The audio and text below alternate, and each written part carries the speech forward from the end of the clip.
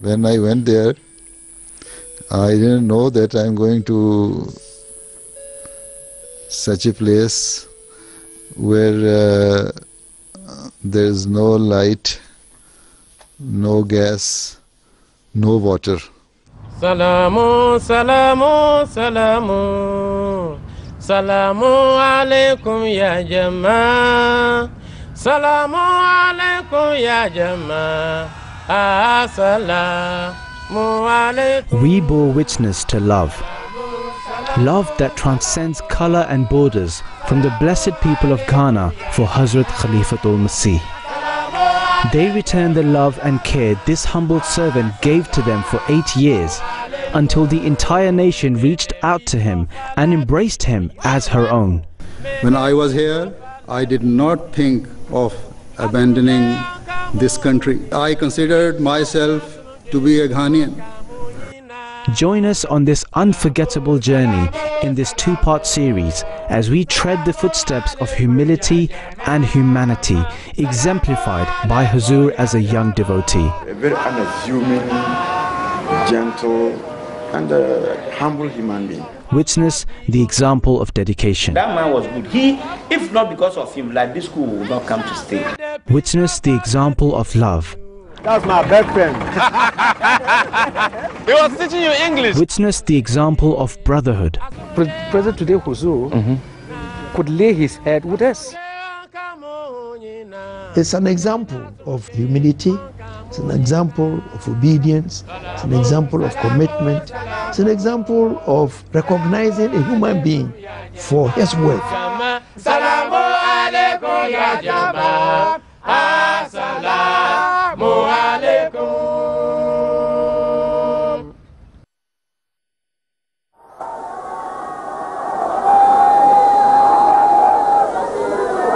This was the moment dreamt by the thousands, and yet not witnessed until 1970, when Hazrat Khalifatul Masih V graced Ghana with his presence. Little did anyone know what blessed doors this visit would open in the future.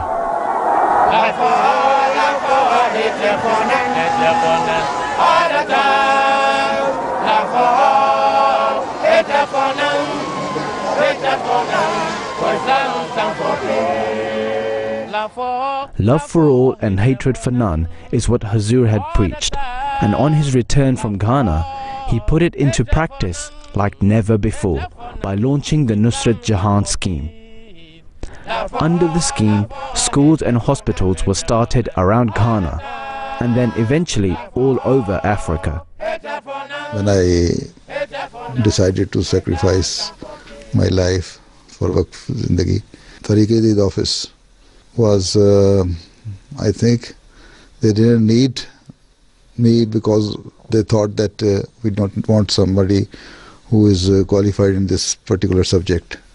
I wrote directly to Khalifatul Masih Salis, and he marked that letter to Tariq-e-Deed. So Tariq-e-Deed replied back to Khalifatul Masih Salis that we don't need this boy at present. As soon as Khalifatul Masih Salis received this letter, he said, "You don't need him, but I need him." Then he asked me to go through Nusrat Jahan to Africa, Ghana.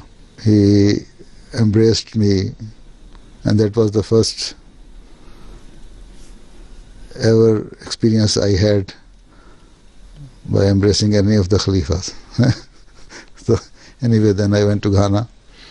The very important thing he asked me, that remember that you are going to Ghana as Waqf-e-Zindagi teacher. And also remember that you belong to the family of Prophet Musa al-Islam. And people there will always keep their eyes on you.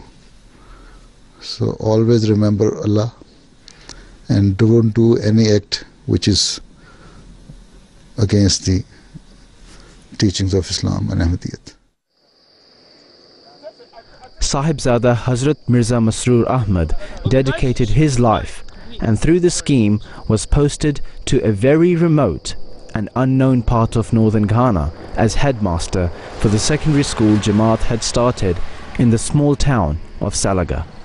So straight from the comforts of Pakistan to the harshness of the barren north, where Hazur spent an entire year by himself, humbly carrying out his duties. The principal of the school took me along with him from Kumasi to that place, Salaga.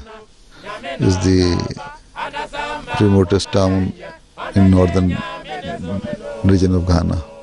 The house was very small, 2 rooms, just 3-4 feet. On one side there was a kitchen, then toilet, bath. I stayed alone for almost 1 year without my family. First I learnt making chapatis there from our missionaries who was living in Tamale. Early morning for the breakfast, and normally I used to take bread and egg and so on. No afternoon lunch. Like an evening, after closing from the school, around 4 o'clock, I'll prepare my food, sardine or yam, or prepare some chapatis. I lost almost 25 pounds of my weight at that time. Later on it was okay. So I enjoyed that adventure also. That was an adventure. Now, 30 years later, we commence our journey from the same place where Hazur began his service as a devotee in Ghana. So I'm now here at the TI Ahmadiyya Secondary School here in Salaga, and first of all, it was this place, this secondary school, that Hazur was first posted to when he arrived from Pakistan to Ghana. And I'm just going to go in there and ask a few people I can find there what they can tell me about Hazur's humble beginnings from here in Salaga. Treading the same footsteps, it's hard to realize what this place was like when Hazur first arrived here. The Talimul Islam Ahmadiyya Secondary School in Salaga is one of the most recognized schools in the area today, with well over 1,000 students attending from all over the region. It is an incredibly huge establishment with all learning resources readily available for a range of students from different backgrounds and religions. But 30 years earlier, such a teaching facility was impossible to imagine in this region, as secular education was an absolute no for any child. Today, it's a very different story, as you can see. I can't believe what I'm seeing. How many do we have here? 1, 2, 3,000 plus 2,000? Well, I don't know. You tell me for yourself. So many of them here. And 30 years ago, when Hazur was here, it was almost an impossibility trying to convince parents to send their children to school. 30 years on, look at the numbers of students here. Woo. Salaga was hundreds of miles away from the rapidly progressing winds of Accra. If this region of Ghana was to progress, then the people had to embrace secular education. Jamaat had built a small school, but the real challenge was getting the students. At the time Hazur came here, secular education was considered a taboo, a grievous sin. When the Jamaat established the school, the classrooms were pretty much empty. If we talk of Salaga in those days, Salaga was a place where first people were not interested in education. And so if they are not interested in education, they are not going to promote education. So somebody going there is not going to be encouraged. It is as simple as that. Now, to talk of Salaga TI Ahmadiyya Senior High School, you're talking of a secondary school in the most deprived area of Ghana, where there are no facilities whatsoever for any living. Water is a problem, electricity is a problem, where even to lay your head is a problem. But he endured. Wonderful thing about him is he never complained. Never, ever. For all the 8 years that he lived there, did we see anything of the kind. But I can tell you that it was not easy to live in Salaga. It was during this time the Jamaat, with the efforts of the then chief of the area, the Kimbewura, had to go around to convince people to send their children to school for secular education. It was during this time that Huzur came into the picture, and it took a lot of resolve, dedication, and resilience from Huzur to be able to add to the numbers of children who came to school. He had to help in building the amenities, the infrastructure, and provide accommodation for some of the students. And almost all of them had free education and their meals heavily subsidized for them. Mr. Dimbiye is the current headmaster of the school, and he can give us an insight into the role Huzur played in the development of this school. Wa alaikum salam wa rahmatullahi ta'ala wa barakatuh. I'm all right. I'm also fine. And how's the school? Very fine. Alhamdulillah. We would like to take a look around. We can go. Mr. Dimbiye takes us to the original block, which was refurbished by Huzur. At the time, this was the only building. This is Old Amas, the first structure built on this site in 1976 that has 4 classrooms. So current Huzur may have taught in this structure because he was here when? 1977. And so definitely as a headmaster, he did not only do administrative work, he also did some teaching in the classrooms. Oh, so headmasters at the time were not only doing administration work, they were also fully participating in teaching. So it's very possible that our current Huzur may have taught in one of these classrooms here. Yes, just that, exactly so. Oh, you see the students there and the classrooms. Yes. So possibly he would have taught here. Yes. So can we go inside the classroom and just replay in our own minds what the situation used to be like? Yes. Assalamu alaikum, everyone. How you all doing? Oh, and so we now have a full classroom. This is about how many students? That's about 60 plus students. 60 plus students. Yes. But 30 years ago, it was very difficult to even have up to 15 students in a class like this. The whole school population was 15. The whole school? The whole school population was 15. Amazing. And look at the number of girls in this classroom alone. But you had only 3 girls in 1971. Wow. The whole school population was 15, 12 boys and 3 girls. Wow. All the struggle they had to go through, the founding fathers of this school, including Huzur. Yes. What has it achieved? Has it impacted on the society, the community around? It's beneficial. It's terribly rewarding. That you look at the population, the accessibility of it. The district director of education acknowledged that this school is one of the schools that admits the chunk of the junior high school graduates in the whole district.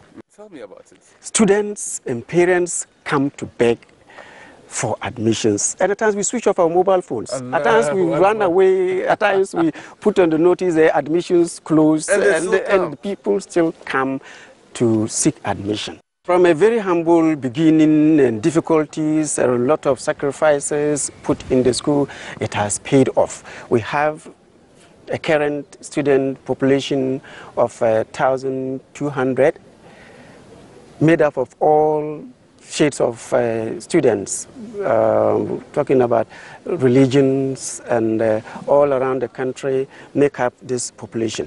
The infrastructural status of the school is quite commendable. We have 25 classrooms, 2 giant dormitories for boys and girls, and there are still some being constructed. Then we also have a library facility, we have a science lab, we have other facilities in the school. Then if you want to look at generally the programs that we run in the school, The school started with 2 programs, business and general arts. Today, we have 5 programs, business, general arts, science, agric, and home economics. These are the 5 programs run in the school, and highly competitive. Since its humble beginnings, TI Salaga has made rapid progress through the years, and in its course, it has shaped the lives of people throughout the entire region. And so 30 years on after the establishment of this school, I can't imagine that this school has come this far. This is the cadet corps of the school doing a march past some of the dignitaries on the days there. And some of those people you see on the days there actually include very high-level government officials. Some of them are high-level district chief executives and all that. And some of them did attend this school. This is how far this school has come. And one can only imagine the kind of sacrifice that had to go into establishing this school. The original school at the time of Hazur's arrival was a disused, abandoned building, and Hazur literally had to rebuild the school from the ground up. Salaga is 90 miles away from the nearest city of Tamale, where all the supplies for the school had to be bought from. If he needs anything, he cannot get from the market because it's a small place. So he has to travel to a place like Tamale or to go to Kumasi. Those days, one, you wouldn't even have that luxury of thinking about how many hours are you going to take. That's one. 2, which means of the transport was going to carry you. Is it a tractor or that? The mummy trucks, there was one Tata bus that served from Tamale to Makango. But even the 3rd day, I was very tiny. I had to struggle between people before I could get to the gates. Days? Did you have a breakdown? No, that was the only means for so many people. Yes, so? The struggle and the competition was high. This was in 83? 83. And Hazur was here in 77 and 79. And so by 83, things may have even improved a bit. Better. Oh. Hazur would travel on public transport available at the time himself 90 miles on dusty broken roads to Tamale and bring building materials 90 miles back. And public transport in northern Ghana at that time wasn't exactly what you may have in mind. This is the kind of road that Hazur would travel on anytime he needed to travel between Salaga and Tamale, whenever he needed any small thing for his family or for himself. And when he was lucky, he would do this journey on a bus. Otherwise, he had no other choice but to make the journey 90 miles away from here on, well, the notorious mode of transportation known in Ghana as bone shaker. It's a sort of truck made of wood, timber. It's not the type of, metallic, vehicles that we know of. So they call it bone shaker because even the seat is made up of just timber of that, width. We put it there and then we sit on it. Sometimes you take about 2 days to recover from the kind of pain you receive after riding in a vehicle like this. Usually it's made of wooden structures and with big tires, sometimes double tires behind it.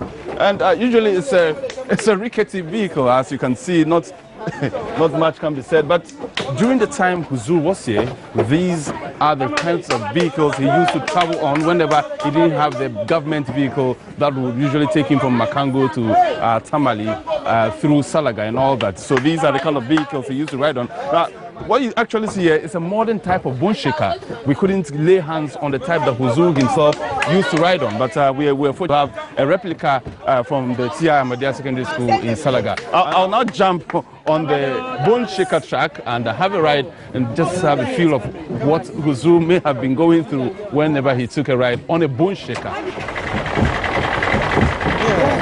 Tamale. Sorry. This is a real life experience about what actually. This is my first experience, man. Thanks, man.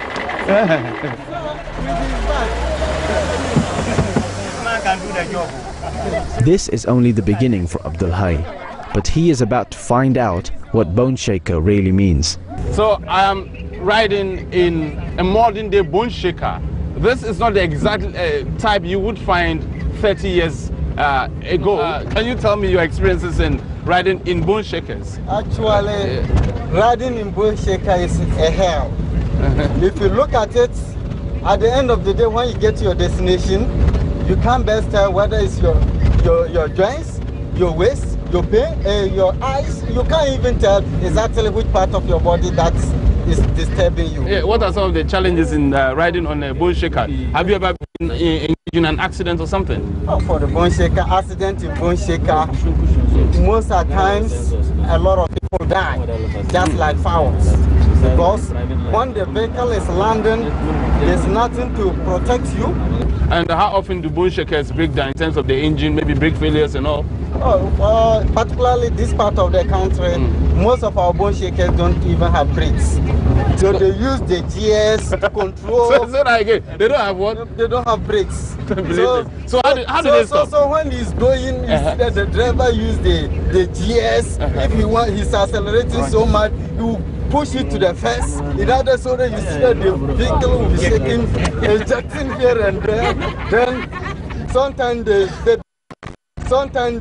driver mate will jump down, push the track, a chalk, then the vehicle will run over it and will pick it and push it for the second time before the vehicle is able to slow down. I can't believe this. With his bag.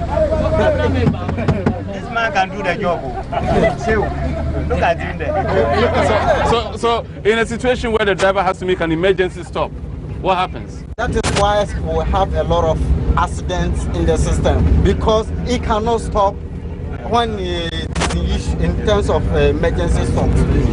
So what this means and what it tells me is that Huzur was so humble that anytime he could not get a ride on a government bus, he would join one of these trucks. And I just told you that this truck is more comfortable than what was used 30 years ago. This is what we meant when we said the public transport which Huzur used to take for 90 miles and back. Oh, what a ride, man! What a ride! I can't believe this. One of the lovely rides in town. To me, that was too much. I know, when I even ride in this bone shaker, I could assume the real bone shaker Huzur used, how he feel. From Salaga, there was a big city called Tomale. We used to go there for building material, because at that time we were building some school block, even for your commodities like groceries and all sort of things. There was no proper means of transport. There was only one government transport bus. We used to come from Tomale in the morning time and one in the evening time. Nobody knows at what time it will get broken down and you are stranded on the way.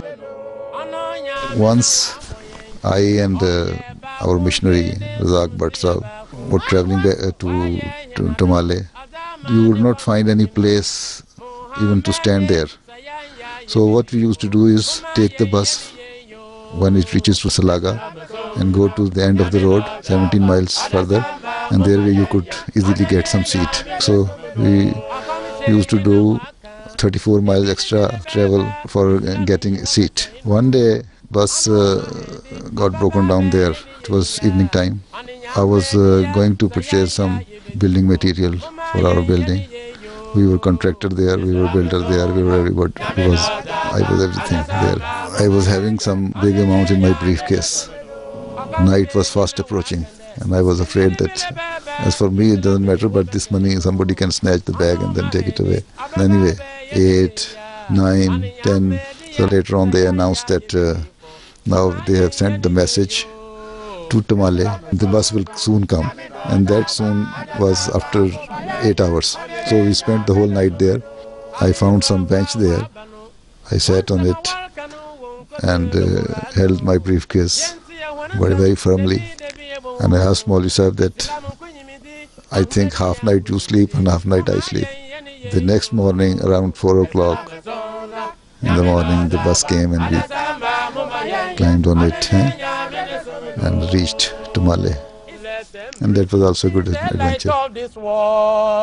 Islam has been brought by Allah. Let them merge it. It is the way to Allah.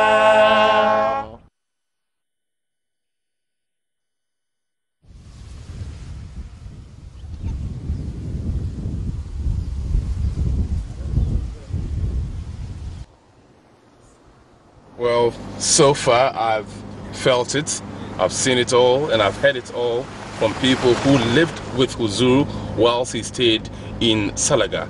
Now, these people tell me that while Huzur lived with them, he exhibited so much resilience, resolve, commitment, and the fear of God to the extent that it reflected in whatever he did.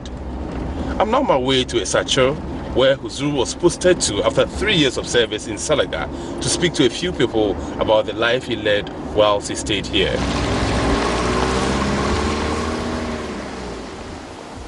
After 3 years of service in Salaga, Huzur was posted to another small and unknown town of Hazrat. Hazrat lies at a distance of just over a mile from another small town, Ikrafu, which holds immense importance for Jamaat, as this was the birthplace of Ahmadiyyat in Ghana. Hazrat was no Salaga.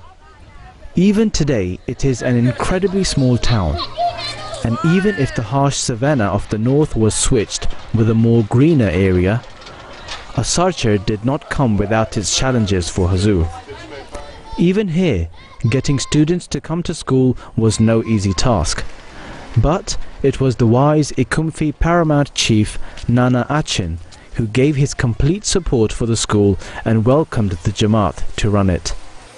We're here to meet the chief's son, Augustus Achin, who can throw more light on Huzur's time in Hazrat. I'm fine. How are you too? I'm very fine. That's good. That's good. Can you tell me about Nanachin, your father, who used to be chief here? Yeah, Nanachin, he was the chief of a Kumfi, traditional area, and he ruled for almost 40 years. And even one time he was the presidential commissioner during the Nkrumah regime. Wow. When he was not, when Nkrumah is not there, he used to replace Nkrumah. Those days. Nkrumah, the first president. The first president of Ghana. So this is where he used to live. This way, where I've heard there's a man Yeah. who came from Pakistan, did some work in the northern region, and then was posted to this very town. Okay, yes, yes. And yes, your yes. father, what did your father do for you? Yes, the same thing. My father also gave his complete. Do you remember this man? I remember that man. What was his name? He was the Ahmed. Mr. Ahmed. Something Ahmed. That's what you remember, Mr. Yes, Ahmed? that's what I'm. Yes. Okay. He was the headmaster of the Ahmadiyya Secondary School. Yes. So he came. I think when he came, my father welcomed him very well, and he gave out his burden, complete burden to him, on free of charge. Oh. Because my father wanted the school to come and stay. Can I see that building? Yes, you can see. The very first place Exactly, your dad gave to him? place my dad gave to him. So, this is the building? Yes, yes. This is the building.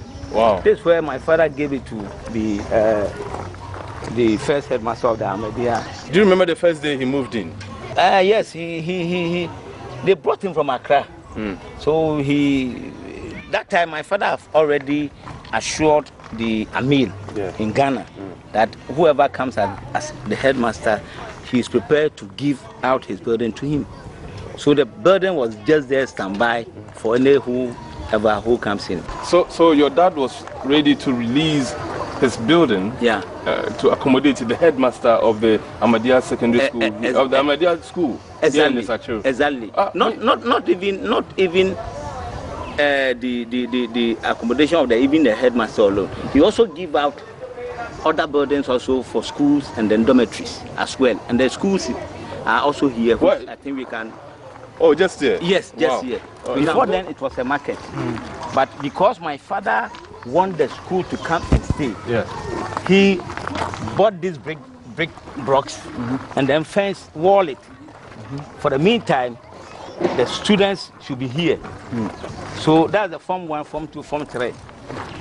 And those days, people doesn't want to patronize, people doesn't want to attend schools. So my father made it compulsory that each and every person in this community should try and bring one of his child to the school. So my father set an example by sending his 2 daughters. Oh, daughters? Yes. Wow. He set that example so that he can hold people to that. Here, eventually, it was a market. This place was a market. Yeah. But because there was no auction, so my father sat down and then he said, no, compulsory, because if he made a least mistake, the school will not come to stay. Yeah. So he converted this market into the school. He made this place a school by force. The headmaster, he was a very good friend to my father. Really? So, yes, that Ahmed. But he was so nice, and he was very committed to the school. He liked the school, and every day he wanted things to be put in order. He was good. That man was good. If not because of him, like this school would not come to stay. Yeah, so now the school is at Ekrofo, between Ekrofo and Esache. So with time, my father sat down. My father found out that no, the place was growing. Yeah. The school was growing. Why do I look a big place for them as a land for them to build a big school? So he started the move. So he moved himself. He moved, and then he went to in between Ekrofo and Esache. And we had a very big land there. That time I was a young guy and I was following my father. I think he was in the bush himself. So we have to go to that school. Yes, we have to go to that. The original school, which used to be here, had to be moved completely to the because it had the numbers exceeded what this building exactly. Whoa, exactly. Great. Chief Nana Achin was so committed to bringing education to his people that he put up one of his personal houses as accommodation for Hazur and the students. Yes, this is the building. This is where Mr. Ahmed was staying. This is where my father gave. This is where our president Hazur used to live. Yes. Where exactly? It's a very big house. Yes, was the whole house? The whole house. The whole house belonged to him? No, he was occupying the top. Oh, okay. And then some of the students were down. Whoa! So he shared a building with students? Exactly. Did he ever complain? Did he ever feel diminished? He never. Never? The man, no, that's why I was saying that the man was so good to a extent that he was committed. And he liked actually the job they've given to him. And he performed the job marvelously. Wow. So that's the main entrance. The whole place was for him, was given out to him. You mean the top? He was staying at the top, so we will go there. Okay. We will go to the top. Yes. So let's go then. Let's go there. It's quite. Have a look. It's quite a narrow staircase. That's the kitchen. Okay. Wonderful. And has anything changed? That's the kitchen. No, no, nothing. But do you remember some of the food stuff? For instance, you have chapati. Actually, when I come, he gives me tea and egg. A cooked egg. So the egg was fried here, right here in this. He doesn't fry. He doesn't normally fry his egg. He cook it, cooked one. Yeah. Wow. He doesn't fry it. So let me take you to where I've been taken when I come. Those days I was very young. He's a typical Ghana man. He loves his bankus. And who made him love tea and egg? Oh, it's a big hall. Yes. It's a very big hall. Yes, that's the hall. Yes. Yes, that's the hall. Okay. When I come to him, you let me sit down here. The wife will prepare some tea. There was a dining table here? Yes, a dining table here. And then there was similar seats here. Okay. This man who came all the way from Pakistan and will come down to the level of the local people, would not complain about facilities that were lacking. You as a child and your father's own opinion, what would you say about him? Oh, the man is the type of person which I think if you give him any position or he's very responsible. The man is very, that's why I'm saying that I'm not doubting where he has reached now. Okay. He speaks his mind. The man always speaks his mind.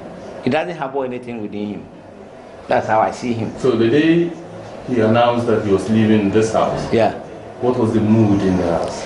Actually, my father didn't like it. But it's like something like a contract. The contract has expired. Therefore, you have to go back to Pakistan. So we have no option. It is only the Amir those days who can say, okay, I'll renew the contract for you to stay back.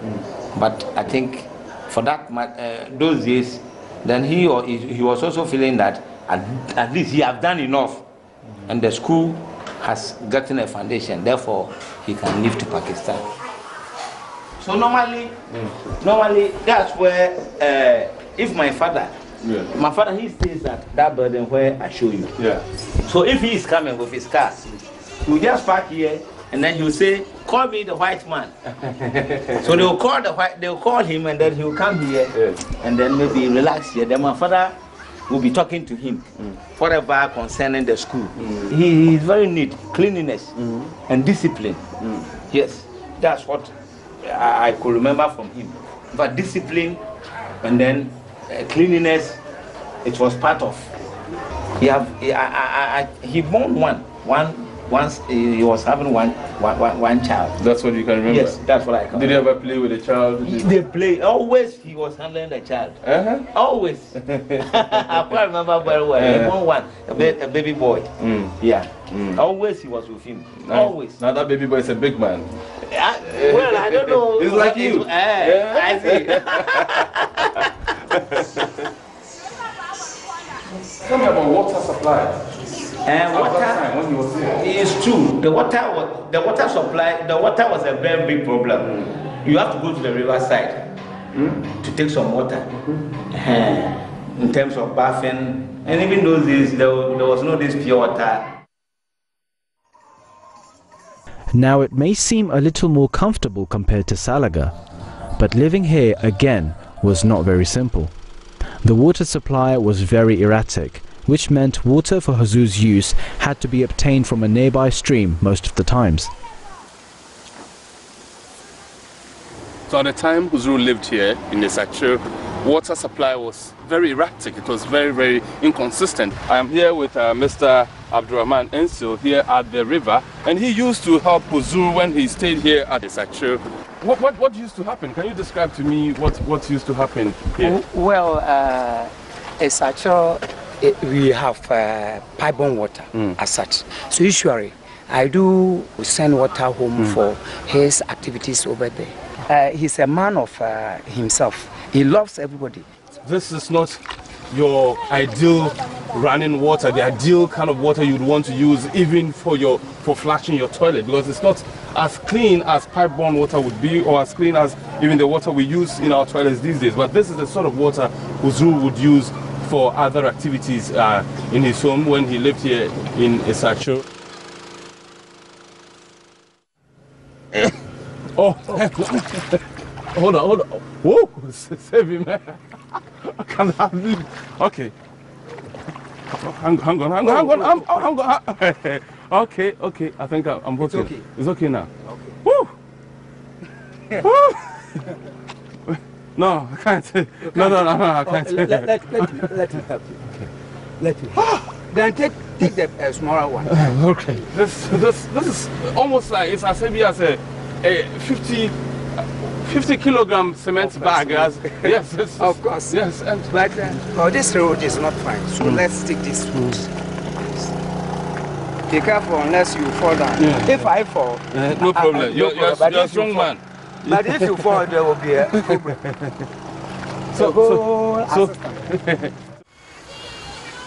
With the blessings of Allah and the continued efforts of Hazur and Chief Nana Achin, the school at Asarcher grew so much that that Chief Nana Achin decided to donate 60 acres of his land at Ikrafu to construct a much larger school which was to accommodate hundreds of students. This school was built by Hazur from the ground up, and the change in location meant that Jamaat decided there should be permanent residence for the headmaster on site. We're going to the headmaster's bungalow on site at T.I. Akumfi Senior High School to meet a very old acquaintance of Hazur. Good morning. Good morning, sir. My name is Abdul Hai Mumin. What's your name? Your full name? George Ankuma. George Ankuma? Yeah. You used to work in this house? Yes. Who were you working for when you used to work in this house? The headmaster Masroor Ahmad. 1982-83. Aha ya bia onya hoho a oyewo tena. Na aha so ye bia ne dano table osisi. Ne feli. Aha no oyen bia ne dan. So this is where Huzur used to stay and live, and this was his bedroom, in a nutshell. Na me pepa Asana, Jumedu walk, baby, I'm a son. Also, you are a family by Mepipa. No Kunsu, Nadina, na my head table, Nadia, Bibia, or Pater, me and Yibia, my.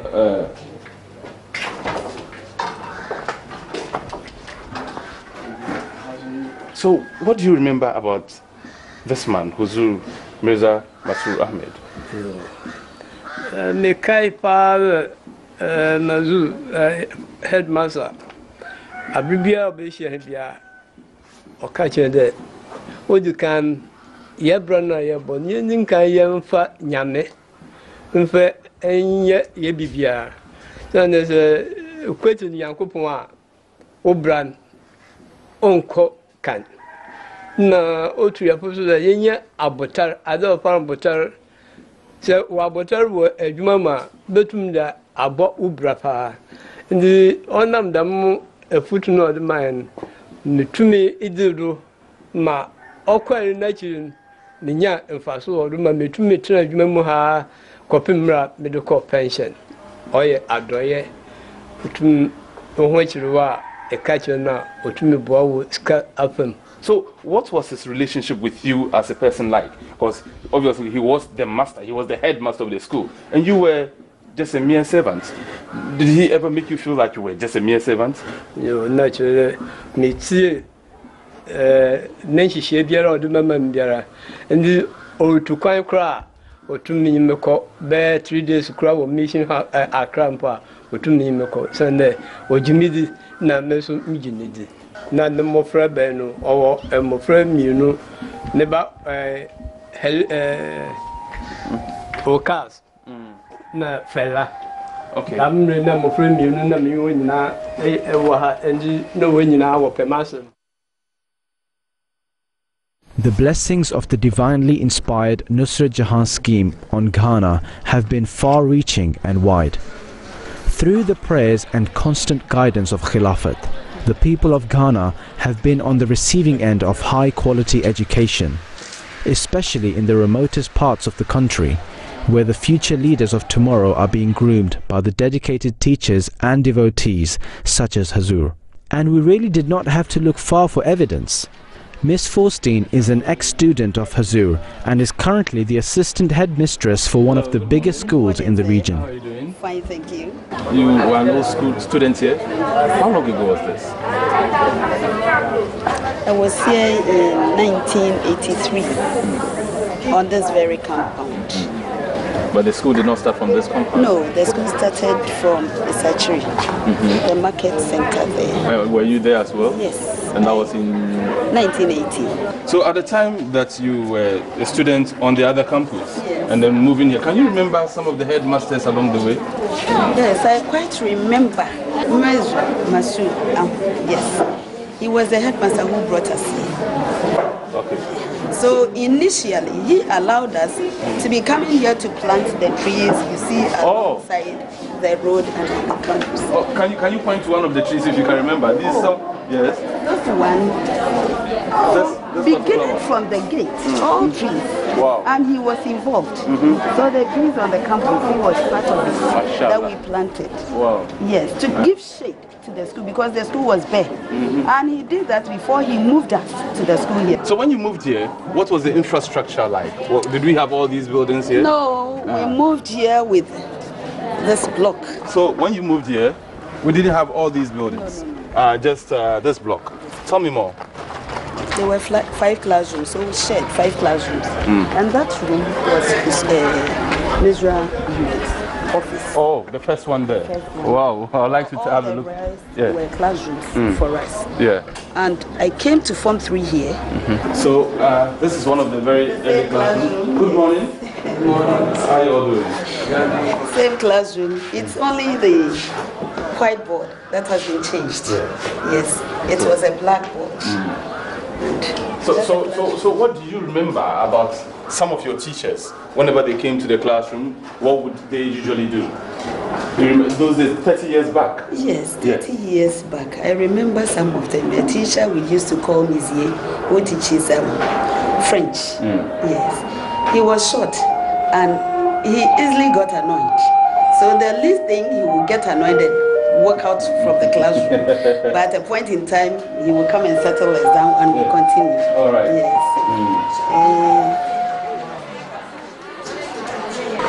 So at the time, Mirza Masroor Ahmad was your headmaster. What kind of headmaster was he? Was he the strict type, the one who would insist that the things be done the right way? Was he the soft type, one who would just allow you to do anything you wanted to do at all? Israel was calm, but strict and firm. Would wish things are done well. Yes.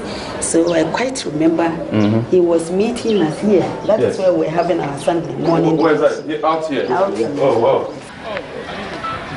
This is where you used to meet during your morning assemblies and all that. Do you remember him saying anything, addressing the assembly in any way? Here. If we want to complete school, then we should know how to behave well.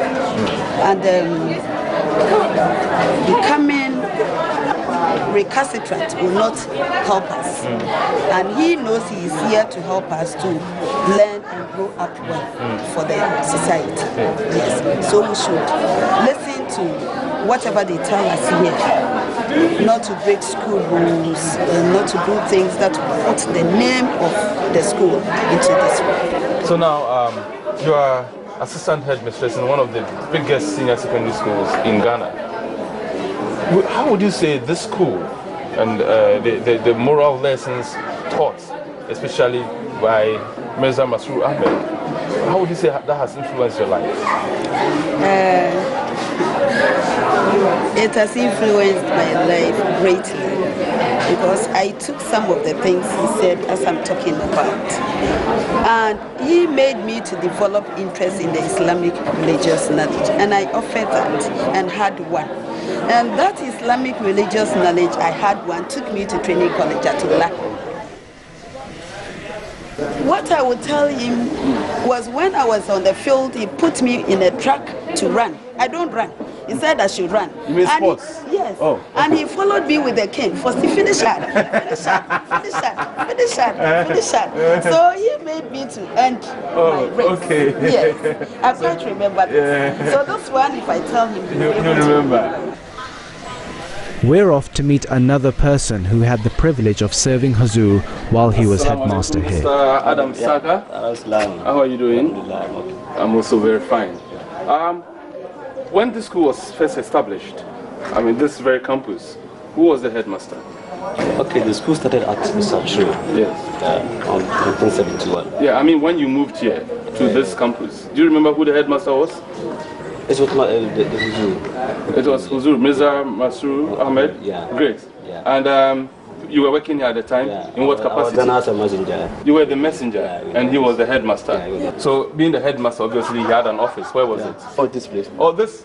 Yeah. Oh, yeah, you okay. can see from so, here. all right. So, has anything changed? This? Oh, yes, a big thing. There's a cupboard here. Oh, so this was the office, just the small room? Actually, this was the office. Oh, wow. This this looks more like a storeroom in somebody's kitchen. But this used to be the office.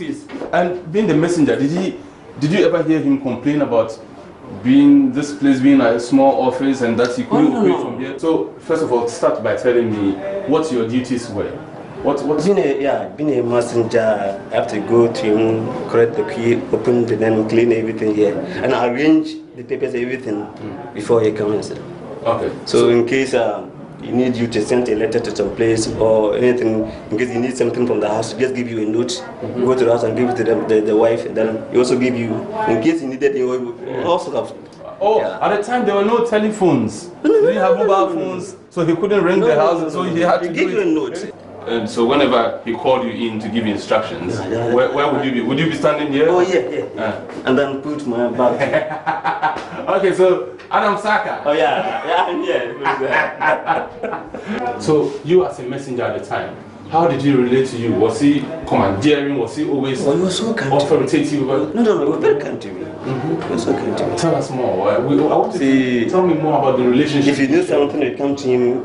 Be open and then go to him. You explain things to him. If it is money, if anything else, you go to him. He will listen to you and then he will help you. Whatever you need, you give it to him. Tell us about the beginning of the school and the developments that you are now talking about. The beginning of the school, you see, as I said earlier, they were forced to give scholarship because there were few people at this Kunfing.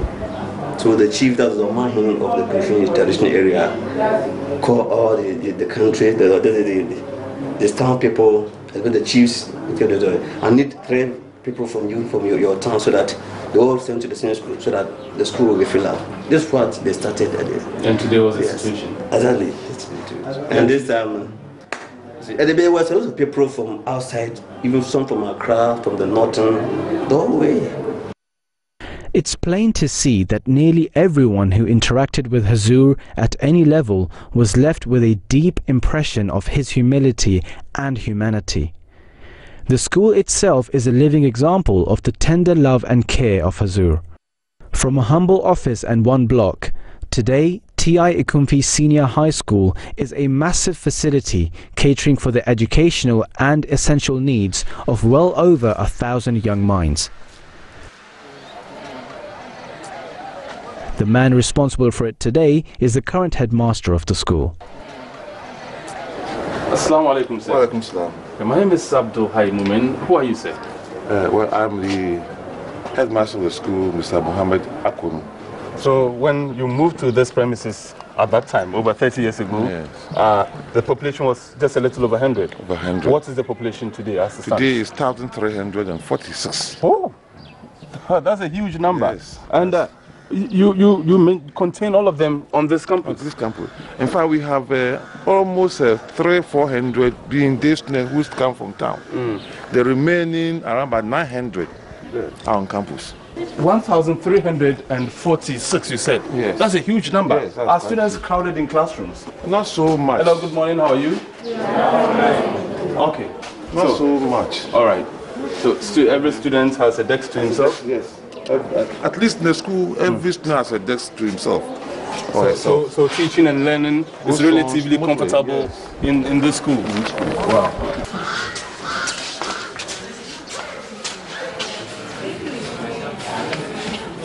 Can you tell us some of the courses you ran in the school? Basically, we ran the general art course, we have a general science course, we have a business course, we have a technical course, and we have a vocational course. Assalamu alaikum. Wa alaikum salam. Ekunfi Amas. God-fearing and honesty. Excellent Amas. Discipline and hard work. E. Amas. Long live School of Khalifat. Thank you. That's wonderful. Ekunfi Amas. All right. So, did you attend the school yourself? No. Oh, you didn't? No. Oh, wow. I'm a product of Kumasi. Okay, but then I'm sure this school has produced some excellent people for the outer world out there. Yes. Can we name a few of these people? Well, one whose name comes to mind easily is the Honorable A.T. Hammond, who was a pastor of the school. Yes. Currently, in fact, formerly he was the Deputy Interior Minister then later on became the energy minister. The deputy energy minister. Deputy energy minister of the country. We have Bashuddin Hayford, who is a very good coach in the country, who is now managing Mediama Football Club. And we have one Mr. Abakan, who was a lecturer at the University of Cape Coast. Whoa. I'm sure if I gave you the whole day, you keep going on, because you've just mentioned a top government official produced from this school, very top level government official, a top level national coach, a Ghanaian coach, a footballing coach from this country. And then you also mentioned a lecturer at the university. Whoa. So, how about the students in the school right now? What's the level of discipline? You know, if you talk about education, you are talking about morality, sporting, academic, and all those things well harnessed to bring the best out of the children that you handle. At the moment, I can say with that kind of confidence that we are doing our best. We have interest on kind of moral talks in the school. Every Monday morning, we meet at assembly and reorientate the minds of the students to conform to the doctrine of the mission, the teachings of the mission, so that they can prepare themselves for life in future. You just talked about discipline. Now, students who are not necessarily Muslims, or for that matter, Ahmadis, how comfortable are they within the premises of the school? Our basic principle in this school is that there is no compulsion in religion. Everybody is allowed to worship the way he or she wants. And another principle that we use is that nobody should be converted whilst in school here. Of course, after going through the system, having seen the good side of Islam, if you decide to change when you go out, that one is not our problem. But here, we don't intentionally go around to convert. I've been speaking to a few people who were on this very campus from its very inception. And they tell me that the initial headmasters used to teach. Have you taught before? Yes. Last year, when they were going to do their exams, I realized that there were some few problems with the students. So I had to go in. So what do you teach? What subjects? Chemistry is my subject. Oh, I fear chemistry. But can you teach us some chemistry, sir? No problem. Okay. No problem. I'm just pretending to be part of the students here. Probably I'm the tallest student in your class.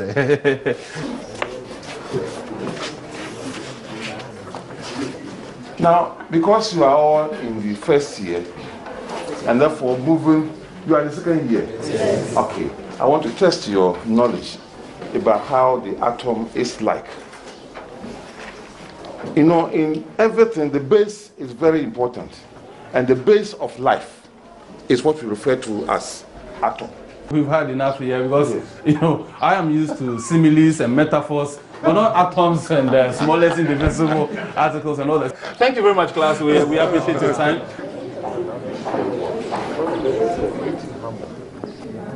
I had the opportunity to go to London through the mission. Okay. So I was there when the message came that Uzu want to see me. I entered the room. He received me very warmly. And that was your first time of meeting him? That's my first time of meeting him in a room for 30-45 minutes in his office. So he started asking questions about the school, the population at that time, the staffing. Some of the questions that he asked were this. So did he express interest in the school? You could see passion. I could see from this man that the love he has for this school is so much. Wow. So much that he wants to see this school develop very well. Then he tried to compare other schools and then asked whether my school is doing very well. I told him yes, but there's still more to be done. He looked at me almost after the conversation, and he asked me, Mr. Akonu, can you help in the development of this school? Is it possible you can do it like you have done in other schools? At that moment, I became unsettled. And I didn't know what I said. But immediately what I opened my mind, what came out of it is, yes sir, I will do it. You know, when he was here, he was so affable, so free to talk to. And you will see an aura of spirituality around him. That aura lingers on in the school. No matter what you do, you cannot revolt. in this school.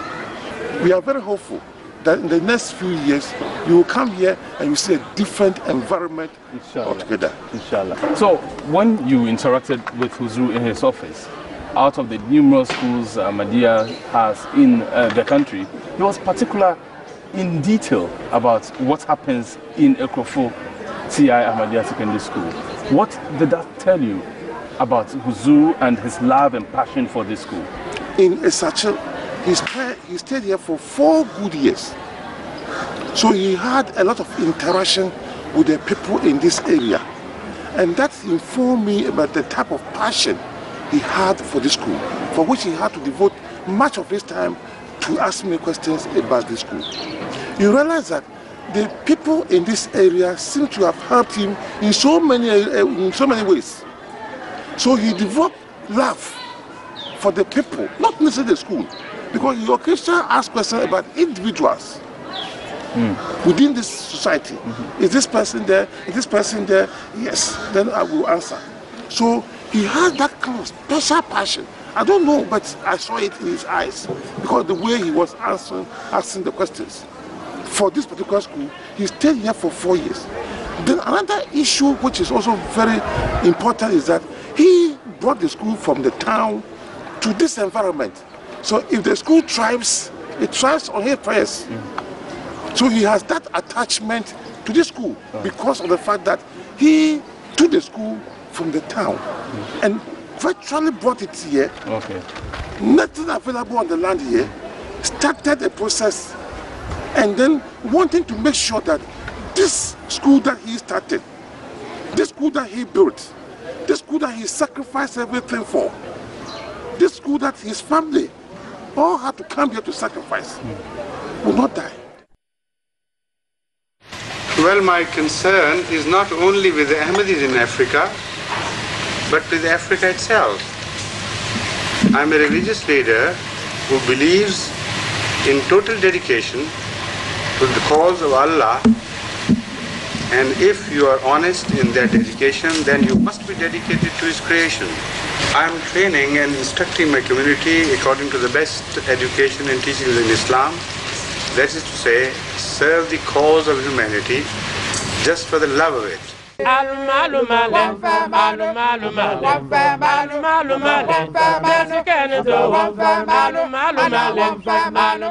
The concern and compassion that the Khulafa hold for humanity is unparalleled.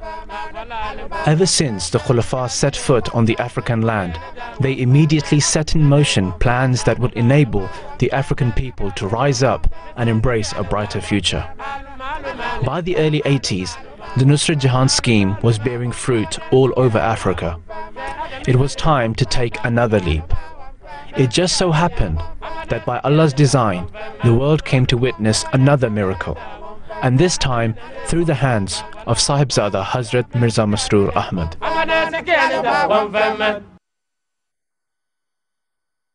Post-colonial West Africa was at a constant struggle to support its economies, and Ghana was no exception. This is before the discovery of oil. Other than the export of a few food items, such as cocoa and fish, there wasn't much else bringing enough revenue for Ghana. On top of that, one of the most basic requirements of food was not produced at all, but in fact imported from overseas. Due to harsh weather conditions, lack of fertile soil and water, wheat could not be produced in Ghana. Even today, more than 90% of wheat in Ghana is imported from the US. Hazrat Khalifatul Masih V rahmahullah decided it was time for change.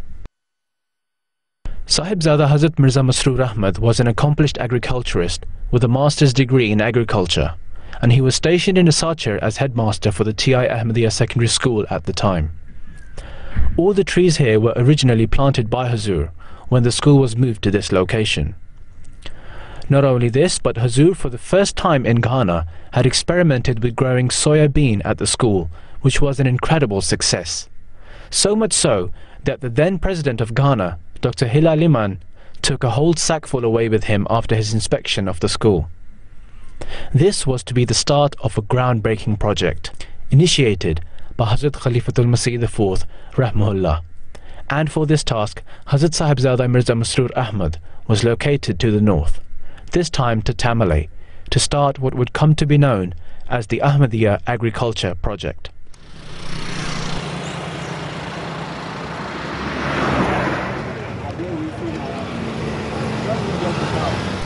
Welcome to Tamale, capital of the northern region of Ghana. The Ahmadiyya Agriculture Project required the right balance of cool weather, fertile soil and easy access to water. The committee set up by Hazrat Khalifatul Masih V rahmahullah for the project, which included Hazur, was tasked with experimenting with growing wheat, corn, okra and other vegetables. Areas around Tamale next to the rivers during the relatively cooler Harmattan season were the best place for the experiment. This wasn't the first time this was being done. Several government-backed projects had already tried unsuccessfully with over 21 different variations of wheat. All efforts had been abandoned in pursuing matters further. Hazur lacked the support and finances the government projects may have had. For the Jamaat to be successful, it required a miracle to succeed where others had failed. We're on our way to see the very house Hazur relocated to in Tamale, and to show us around, we are going to meet the parents of our very own Abdul Hai, who were Hazur's neighbors during his stay in Tamale. Assalamu alaikum. How are you doing? So, this is where Hazur used to live. Looking at the building itself, it's pretty much humble. How was his reaction? What was his reaction like when you told him this is the house you got for him? Did he like it? Oh, he was very happy. I could see that he was very anxious to move into the house. He was also equally happy that at least he had got a place where he could be very comfortable. And I saw sort of a very unassuming, gentle, and humble human being. That was how I assessed him. Very quiet, very unassuming, and very respectful. All right, so can you show us inside the house? Yeah. This is the living room. This used to be the living room. Yeah, it's now an office. Yeah. Where we had his dining table at the side. Anytime we came in, he would welcome us. Then, of course, my wife would go inside and meet the wife, and I'll be here with him. So when you came in, where did Mommy used to go? Mommy, as soon as she would just take through this door and meet Huzur's wife, and then we'll go into the bedroom. All right, so I'll meet Mommy right there and then ask her what she used to do with Huzur's wife and what some of the activities. Mommy, assalamu alaikum. So when you came in with Daddy, what happened? Anytime I came with my husband, Huzur's wife would meet me and then send me into her bedroom. Yeah, where Even Huzur alone. That time, it used to be. There were 2 bedrooms, but we used to be here. So what's this now? This place is now the office for the regional manager of Ahmadiyya unit. Ahmadiyya Education. Ahmadiyya and Education unit. Okay. But this used to be one of the living rooms where I used to sit with my friend. Huzur's wife? Yes, please. The children sometimes, sometimes when we came, they would come with Jamila and Nuruhak. Yes. So sometimes they used to play around outside. There's an out house there, or they used to be there. Sometimes they would be around with Huzur himself or here. So when there was any communication, then they would run there too. So what were some of the things you used to talk about? Well, we talked about a whole lot of things because at that time things were so difficult. Things were so difficult. Yeah, there wasn't water. Yeah. Sometimes it was difficult to come by food.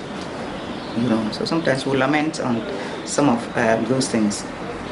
She would tell me some of the dishes that they liked, and then she would also ask me some of the dishes that we also prepare in. I remember you telling me one time that those times it was so difficult that it was hard to come by water. Yes. So the water you would use to cook, you would use that same water to probably wash your place, use the same water to do other things. So did you ever at any point in time hear him or his wife complain or regret for coming here? Never. They never complained? Never complained. Anytime you did anything, whatever it was, they were just so content with the situation that they found themselves. Never complained? They never complained. Not even once? Not even once. Not and you were once. really very close? Very, very close. Very close. Wow. Very close.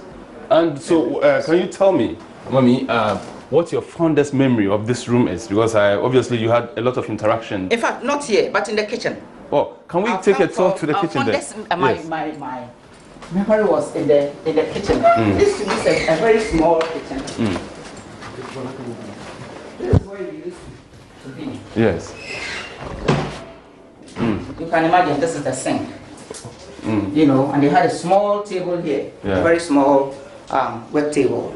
And this is where we used to. Sometimes when I came in and we used to come here, where she taught me how to do chapati. Oh. She taught me how to prepare okra stew, which we used to eat with chapati. The chapati. You know, she taught me how to do. So now that's the secret behind the taste of your chapati. Oh, right.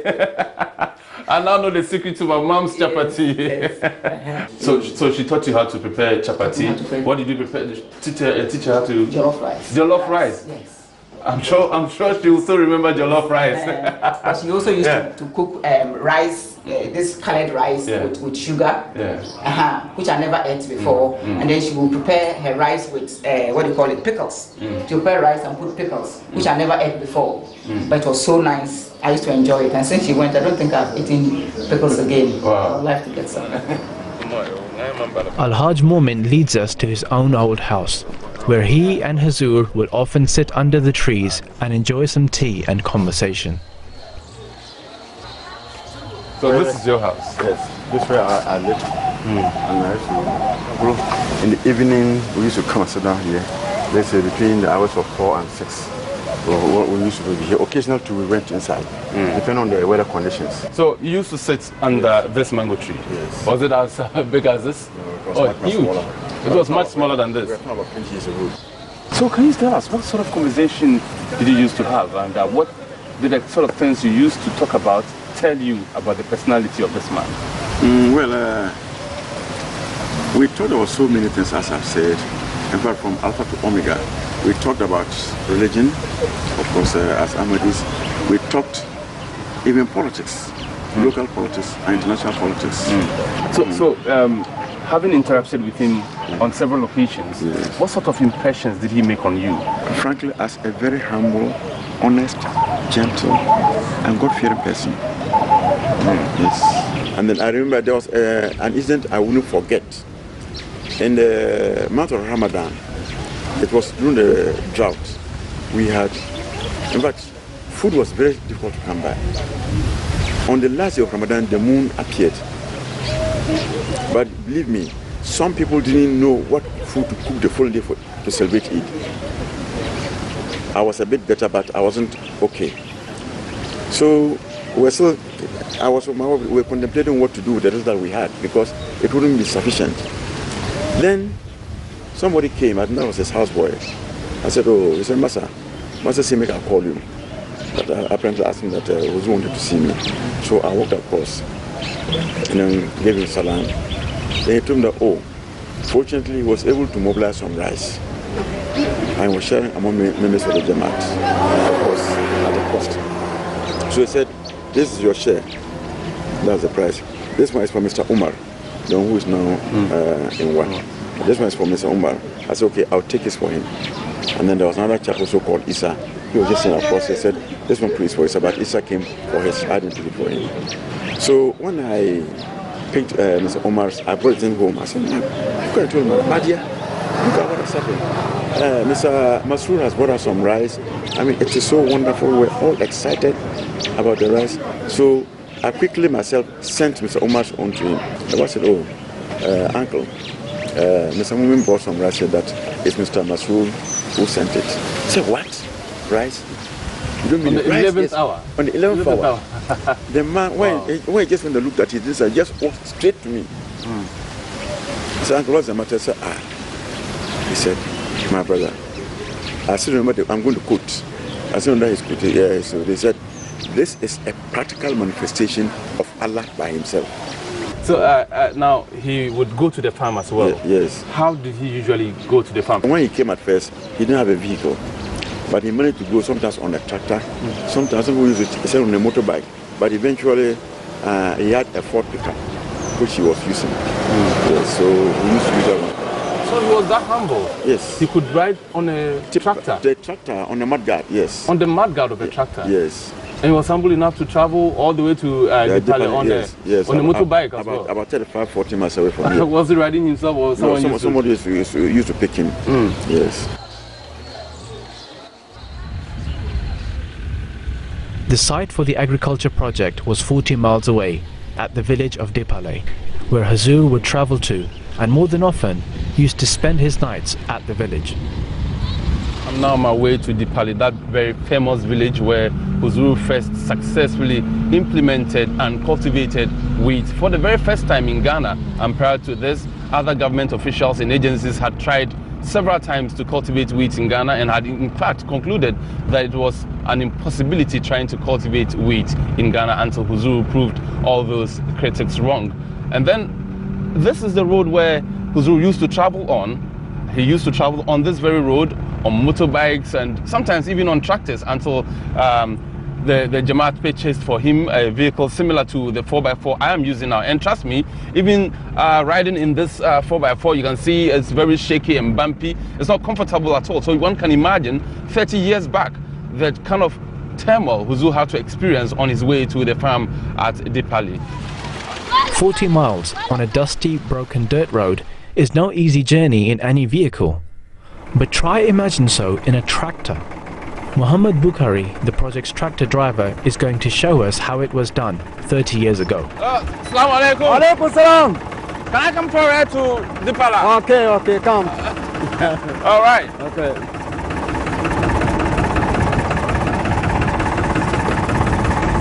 So how are you doing? How are you? I'm fine. Alhamdulillah. How are All right, you? let's go. I'm fine, I'm fine. Your family? Yes, I'm family. All right.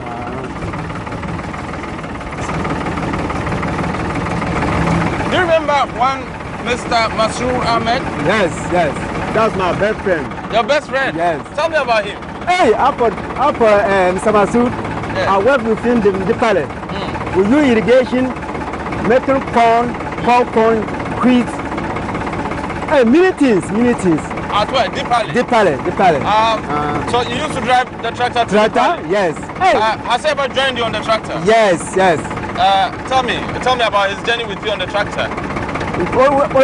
Every day we are going 40 miles, in and out 80 miles away.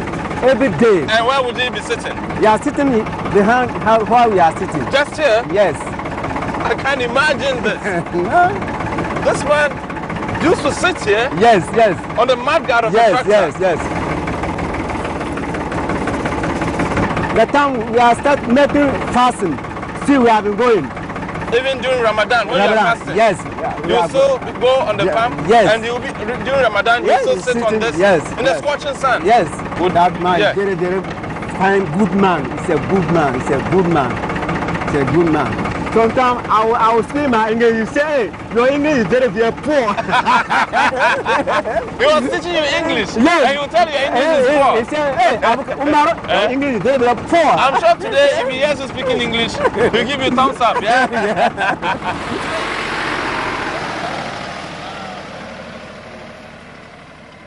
On the Opulia Malo Nigera, Anu Shama, the Benon.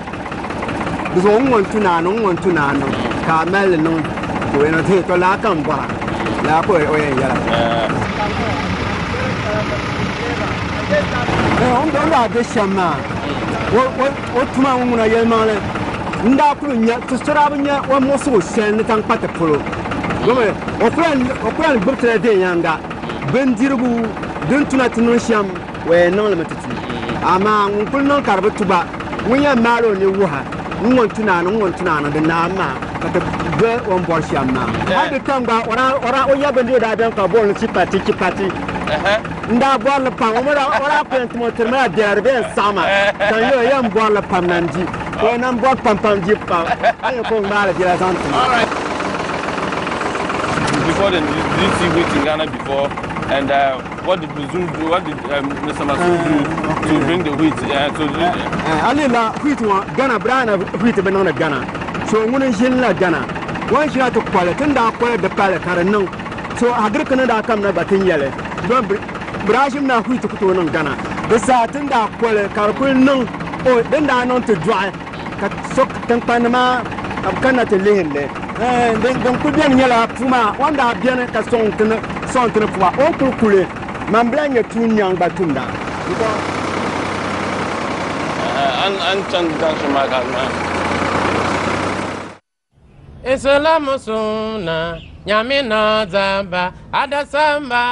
When we were running a farm there were quite a number of days when I would travel by tractor to the farm, which was almost 35 miles from my residence. Sometime I used to drive the tractor, and some days I would sit on the mudguard of the tractor. So by the time you would get to the place, you are so tired that it is very much difficult for you to do some job.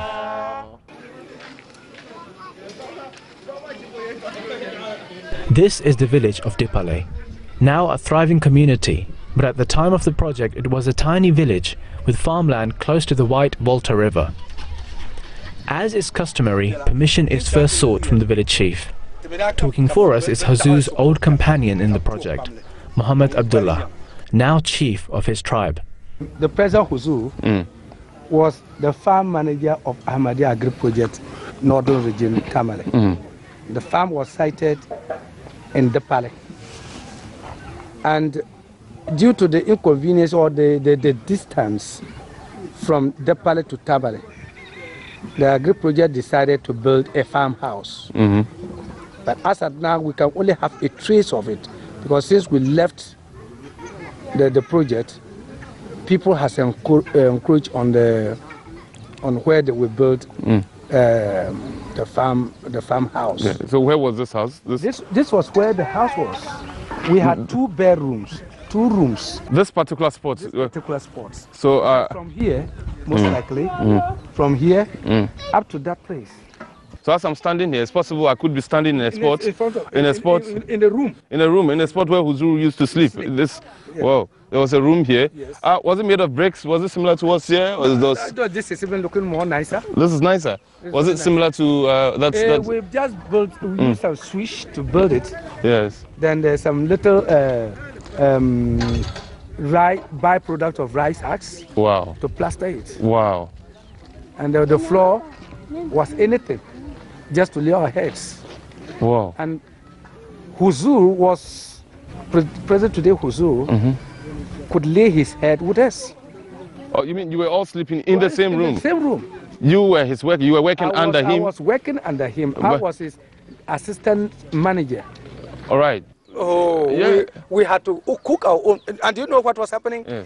If Huzur was to stay here for 3-4 days, his wife who has to prepare chapati, then some cakes that will survive him for afternoon, evening, and morning for 3 days.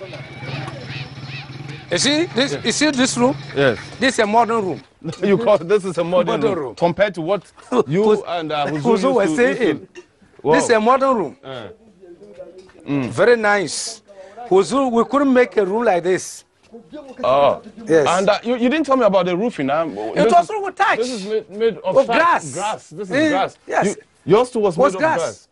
We had to buy the grass from this village. Wow. Yes. And well, obviously this is cement. Well polished. Yes, we just use mud to ramp. We use sticks to ramp it so that it could hold.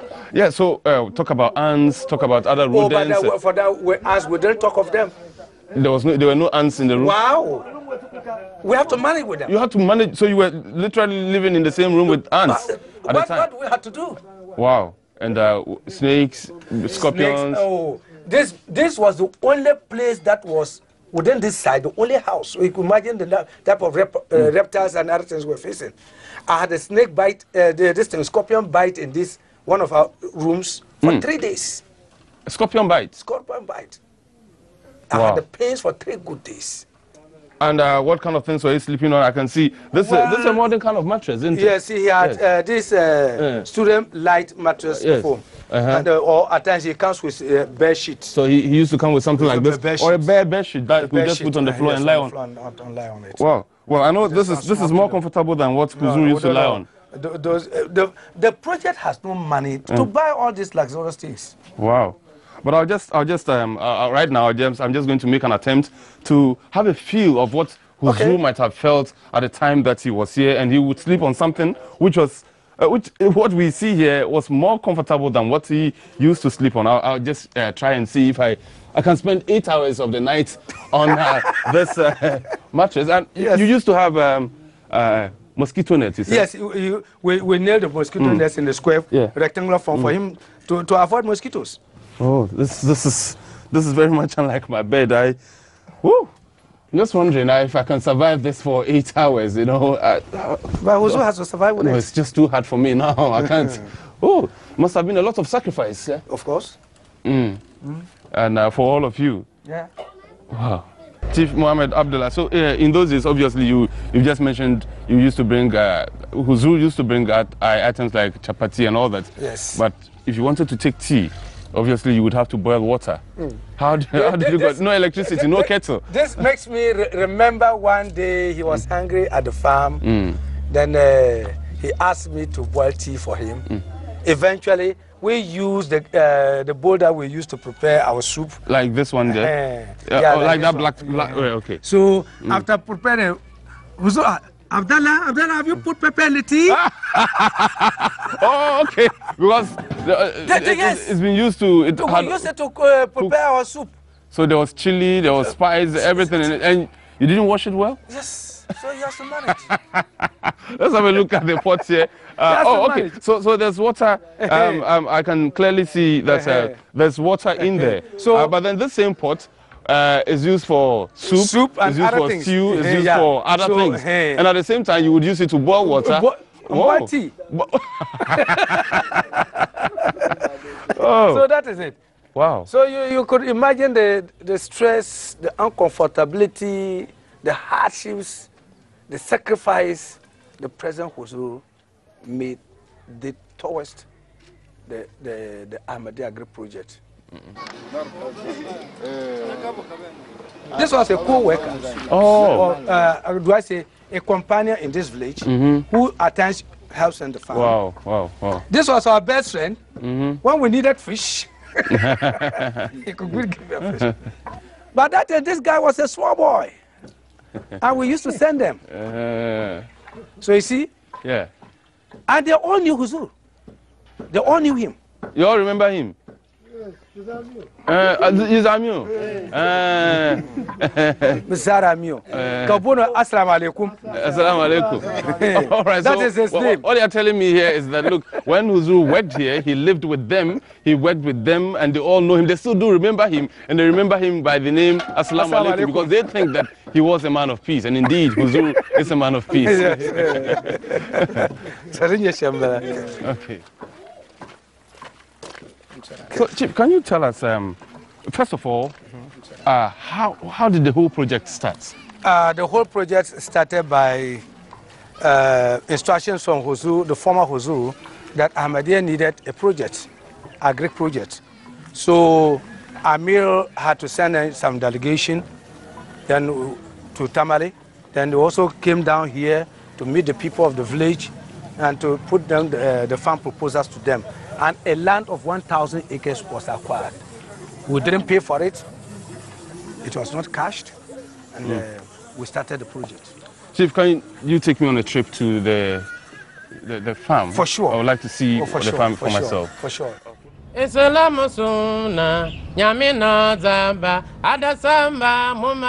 I would spend some night there. And there was no proper house, even no house. It was a small village. So we used to spend our nights with those local people. So they thatched houses, and they spread mat on the floor, and there you sleep. So I slept many nights in the bush, and whenever I would wake up in the night, I would see around, see if there is any scorpion or something, because there were so many scorpions there. snakes or scorpion around you or not.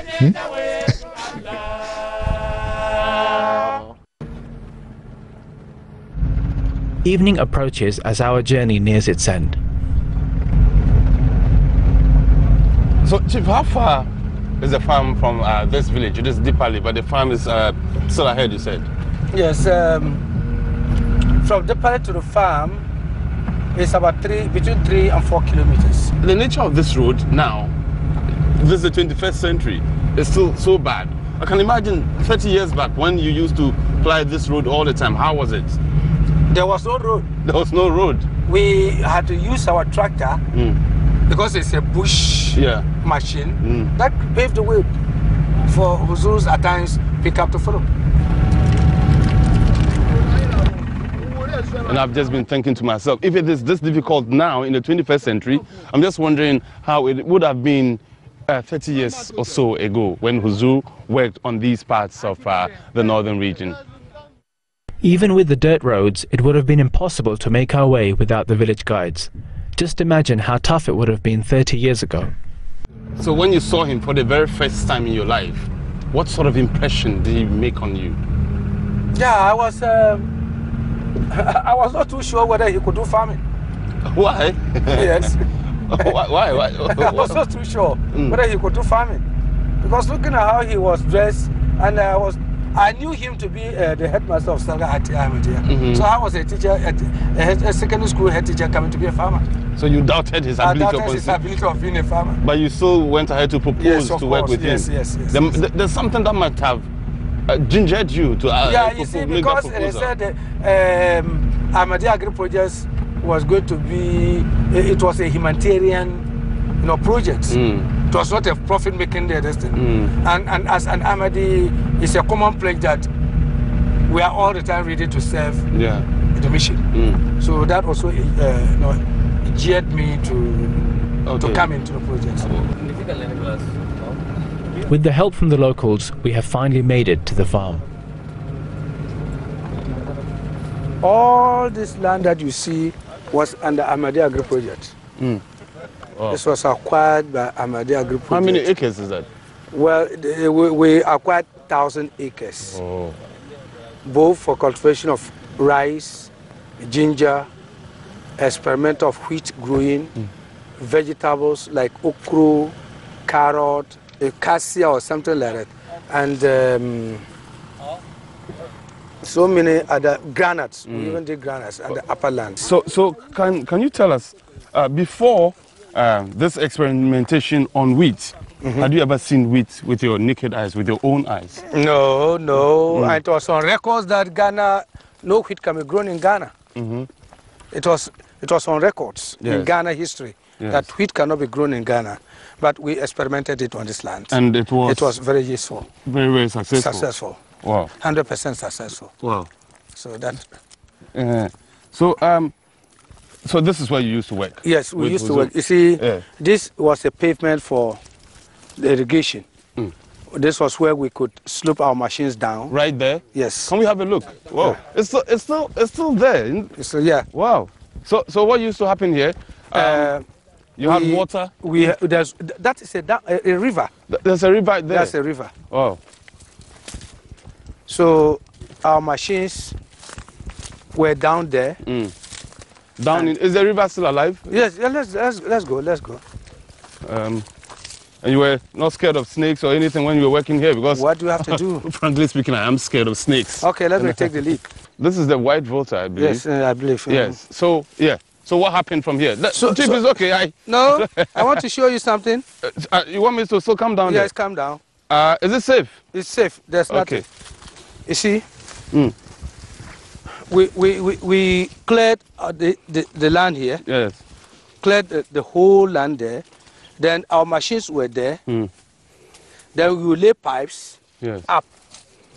Right? All this was cleared. We put the pumper machine there to draw water from here onto the land. Wow. Well, we had three machines working at all the time. So you had constant water supply for the wheat project.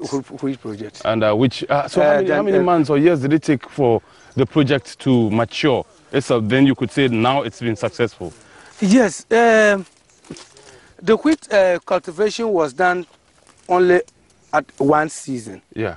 We did it once. Yes. And it was successful. Then we did rice irrigation. We did irrigation on rice. Okay. It was also successful.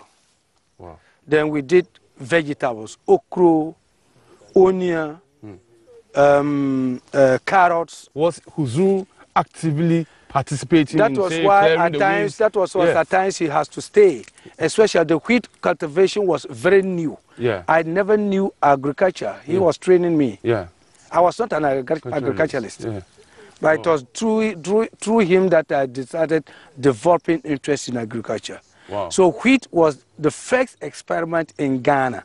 So Huzur paid more attention to it because when he wanted to do that, he was told he would not be successful because wheat cannot be grown in Ghana. And he proved the skeptics wrong. Yes. Because it was all grown. Directors of agricultural institutions came and visited the farm. Wow, and they were to sustain the truth of it. Do you remember any scene, for instance, here where Huzur did something here? Did he ever do something here? What I'm saying that he was in response. He had to teach us how to operate the machines. Yeah. So what did he do? He goes. We go in down there with him. Down there with him to prime the machines. He will teach us how to prime the machines. Yeah. Because if you don't prime the machine, it will not put in water. So he will go in, teach us how to prime the machines, teach us how to lay the pipes up there. He was totally involved. Tell me about your mode of dressing. How was he dressed? Farmers. He was a farmer. He was dressed like a farmer. From the very few people working for the project, Muhammad Baku also had the privilege of working closely with Huzur. There at the farm, you will never see him sitting. Always working here and there.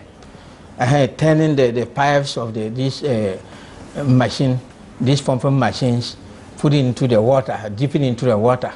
You will tell us, oh, let us go to the riverside. Then we'll go, he himself will dip in the pipe into the water. I want the pipe to go inside the water.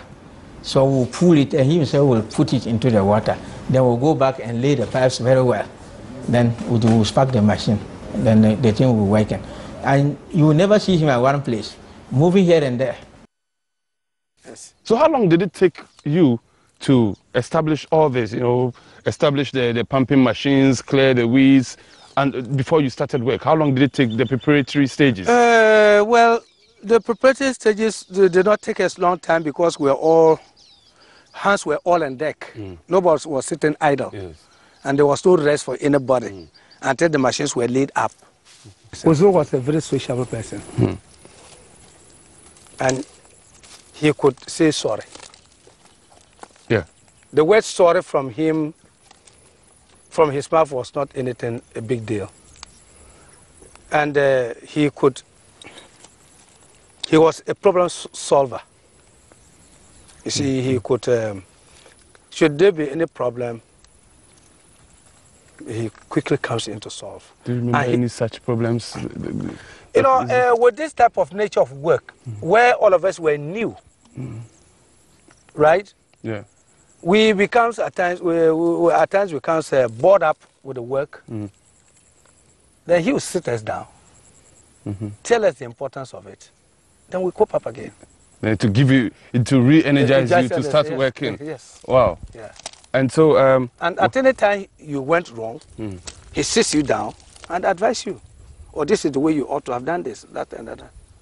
He was not harsh in What words. kind of leader at the time? He was your leader on the farm. Yes. So what kind of leader would you describe him? Would you say he was the kind of leader who would sit back and instruct you, you do that, you do this? He was very active, involving. He was so involving. He was not a person who sits back and tell you do this and no. He does it for you to see. So when he's not there, you could do it. What's your most the most memorable thing that ever happened on this farm between you and Huzur that you'd like to share with us? You see, what happens was that Huzur was a person, not that because he's Khalifa now, And sometimes I used to ask myself what type of person he was. Yes. You see, he used to, at any time there was a problem, or where we the workers were faced with problem with regard to work, he draws it near God. Wow. Yes. How did he do that? Yes, he will tell you that, oh no, they show him the water. This is part of God's signs that he exists. You must face this type of problems to show that God exists. And you used to say prayers here? Yes, we used to say prayers here, but the spot where we used to say Juma prayers, we can't get there because of waterlock. Other than that, you used to say Juma here? Juma. At any time there was, we were prompted Juma here. Huzur will make somebody call Azan. How many of you? If you we are 3, 4. Even if you were 3? I remember we had 2 people standing behind Huzur. And there would be a sermon? He would deliver a sermon and will lead us in prayer. Alhamdulillah. Yes. And I could remember one Friday, the missionary and myself, plus Huzur himself, the 3 of us went to the palace. And when it was even time for Juma prayers, he said, Bako, you will call Azan. So I called Azan. Movi Kamar stood before us and gave some small sermon. And then I stood Shola to Shola with Huzur, and 3 of us, we prayed. And the whole village, they came and surrounded us. Because they were surprised to see a black man in midst of white men praying. Apart from Juma and advising you, his lifestyle itself, what? He was a very simple lifestyle man. He never wore expensive dresses. And he didn't like expensive food. Whatever was available. That was why he used to ride the tractor. Because at any time he felt that consumption, we had a Ford pickup which consumed more petrol. So in order to safeguard mission's money or the project's money, at times we come with a tractor. And I just saw the struggle we had to go through to be here. So around that I tell you that this one was a better road. It was our tractors that we used to pave road. So you can imagine, like here, a wheel here, that's all. You move. Until recently, I never knew that he had devoted his whole life to Ahmadiyyat. Until quite recently. But it makes me to reflect and to now reason why he was so committed to work. He was not lazy. He was not selfish. He was ready to share ideas with you whenever you were wrong. And he was ready to listen to your advice. It was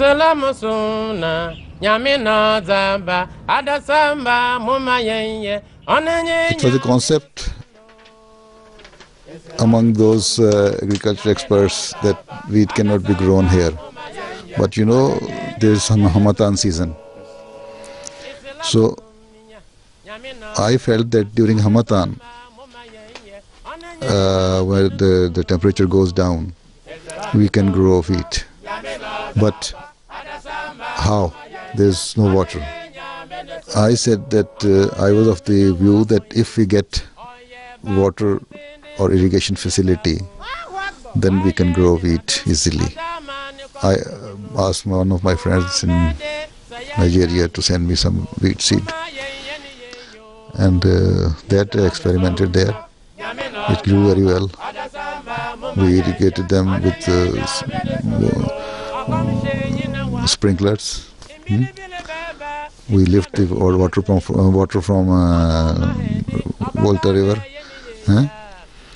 and it was quite successful. And even up to now, Mirza Masroor Ahmad has kept that quantity of the wheat into a jar, and he has kept that jar in the exhibition hall of Ghana Jamaat. Up to now, they are very well preserved. Islam has been brought by Allah. Let them merge it. It is the way to Allah. You have been witness to an incredible journey. To be devoted in the service of God is to sacrifice your life, honor, and wealth. It is to exercise the highest level of obedience and humility. It is to treat your fellow man with kindness and kinship. It was these qualities and the prayers of Hazrat Khalifatul Masih that enabled Hazur to succeed where everyone else had failed. A living example for all of us to follow. Hazur spent a total of 8 years of service in Ghana.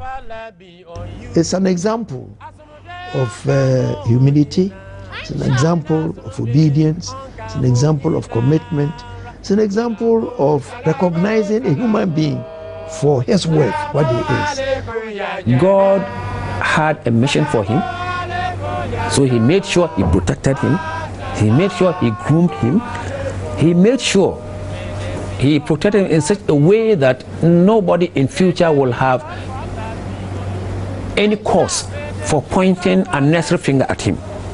He remained humble throughout. He remained dedicated throughout.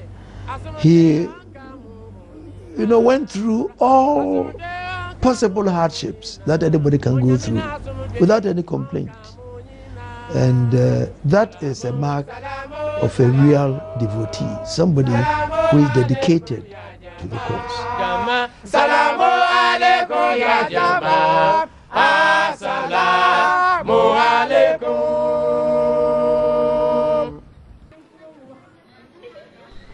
The Ahmadiyya Agriculture Project was an incredible success. But the village of Dipale is not forgotten.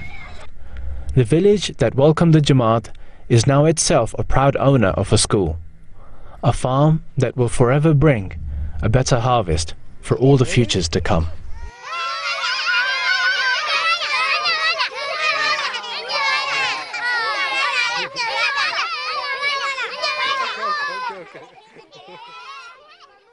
La ilaha illallah, la ilaha illallah, la ilaha illallah, Muhammadur Rasulullah, la ilaha illallah, la ilaha illallah, la ilaha illallah, Muhammadur Rasulullah, la ilaha illallah, la ilaha illallah, la ilaha illallah, Muhammadur Rasulullah, la ilaha illallah, la ilaha illallah, la ilaha illallah.